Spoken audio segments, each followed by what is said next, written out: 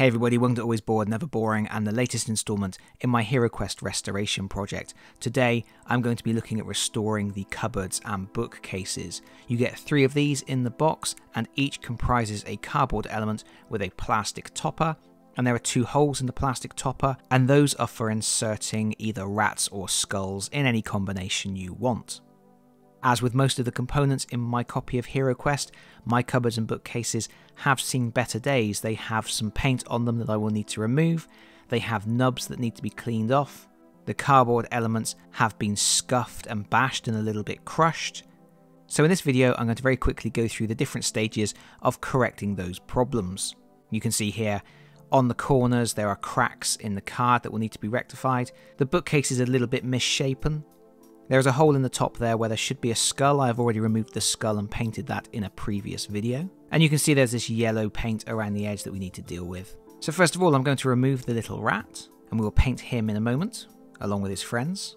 I'm going to take off the plastic top, and we can see inside that the cardboard is all quite badly scuffed. But there are no creases in the card faces, and that's going to make this very easy to rectify.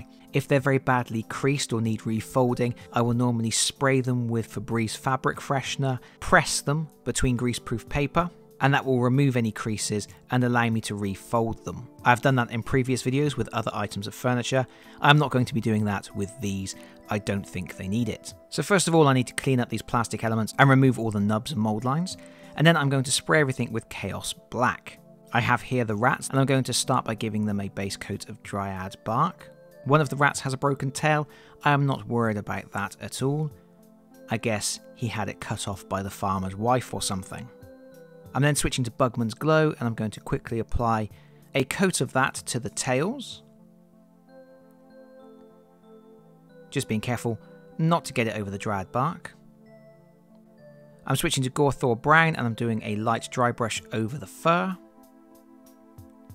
And as with all of my furniture repairs, this is a very quick paint job. I'm not worrying too much about it. So the last step is to use Reichland Flesh Shade over the whole model. That's going to bring out the definition and tie the different colours together.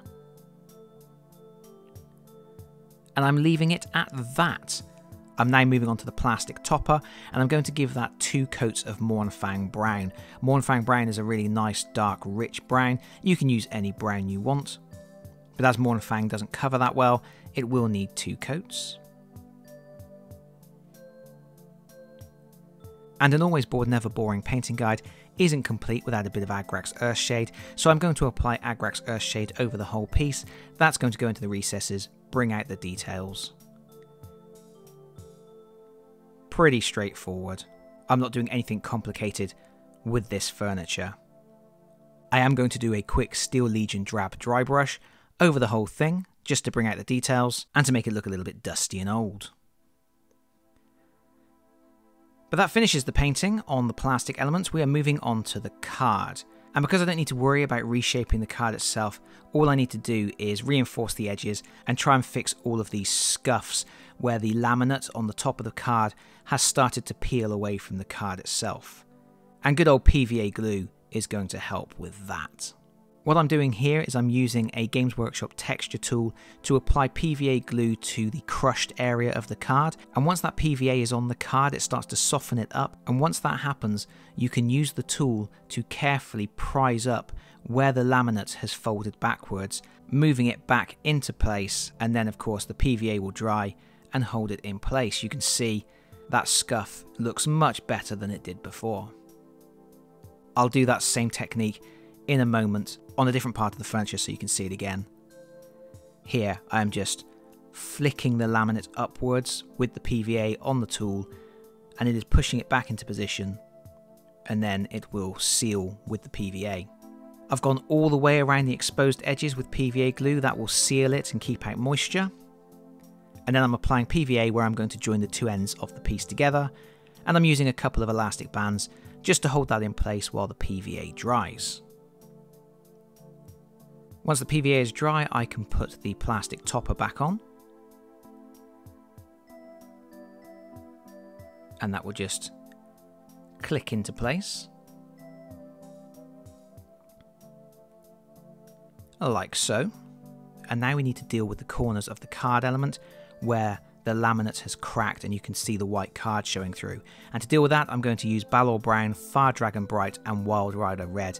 I'm using this in a combination of 3 parts Balor Brown, 1 part Fire Dragon Bright, 1 part Wild Rider Red, just to get an approximation of the orangey reddy colour that the cardboard element has. And I'm watering the paint down quite a lot and then applying it all the way down the crack. And then I'm just using my finger to wipe off any excess paint and to help blend it in with the cardboard artwork. You will find that as you wipe it with your finger, the paint will easily come off of the laminated part of the card, but it will stay on the cracked area, and that's what you want.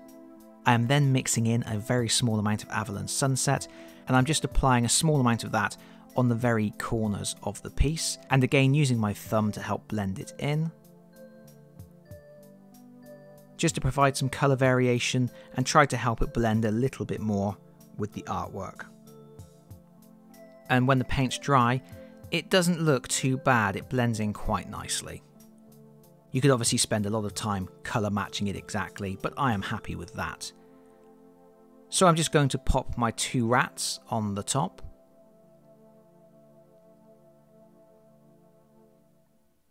And that's it, finished. And we have here the before and after images. Not the most dramatic change, but the piece is much tidier now, and this was a very quick repair. As with all of the furniture in HeroQuest, I have not done really intricate paint jobs. It is of course very easy to take the painting 1 or 2 stages further to make these things look even nicer. But for me, that is a done deal. So that's it from me for now. Thank you so much for watching. If you've enjoyed the video, please consider pressing the like button. If you really enjoyed the video, please consider subscribing if you don't already do so. And hopefully, I'll see you all again very soon. Bye bye everyone. Bye bye.